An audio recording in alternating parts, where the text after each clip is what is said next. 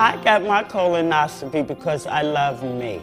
And in order for me to be here for my children and my grandchildren, I said, you know what, Sherry, get your colonoscopy. It could save your life. I didn't know when they inserted the camera. That's how easy it was. There was no pain involved at all. But I actually saw him take the machine and pluck the polyps out. They're so tiny, they look like little dots, but anyway, I got my call back in 2 days. Told me that the polyps were non-cancerous, but I must come back in 5 years since they did find one. So my second one was when I turned 55. I went back, which was recently, it was done in January. This time they found 2 polyps. The 2 polyps again were non-cancerous, and this time I knew what to expect.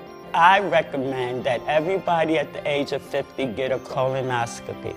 It will save your life. I live for my family, for my children, and especially my grandbaby, because she's the life for me. And I just want to see her grow up, get married, and have children. I want to be here. I want to say that I'm a great-great-grandma.